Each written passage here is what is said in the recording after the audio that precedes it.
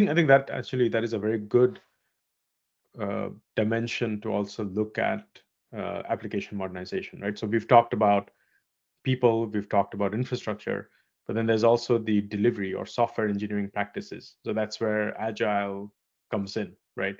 And even and you're right, again, depending on the domain, depending on the maturity of the organization and the how quickly things need to change, there might be a need to bring in more agile development methods, right? So again, a very good way of thinking about it is if your users demand, like if you need to make changes very quickly to in a fast moving environment, right? So you might be building a customer facing application, maybe a banking application or social network or something like that, right? Here you get very rapid feedback from your customers on how things are going. Let's say an e-commerce application, right? You're building an e-commerce application and it's being used by hundreds of thousands of users, which is not a huge application, but it's still a substantial number of users. You get feedback all the time on how your website is behaving, what your mobile experience is. In that case, having a delivery organization that can only release stuff every quarter or every 6 months is going to be problematic, right? Because your users are going to very quickly churn to some other e-commerce vendor. But if you're building military technology, or if you're building something that has very strict guidelines about how it needs to be built, how it needs to be tested, and so on, or which doesn't need to change very often, then it's more a case of having a more predictable and a secure and a sort of well-oiled way of delivering software, right?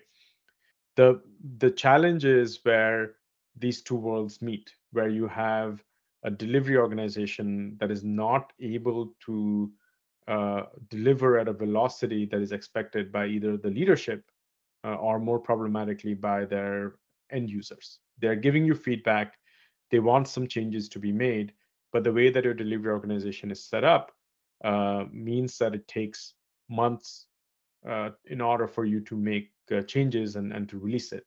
And this is often because you may have very complex code bases that are not really amenable to change without going through a very complex and manual testing cycle. You do not have the appropriate infrastructure in place for CI/CD and DevOps and all that kind of stuff, which really helps move the velocity of the team faster. Or you might just have a culture where things just take time, where everything has to be designed up front, and it's a sort of still in a waterfall type method.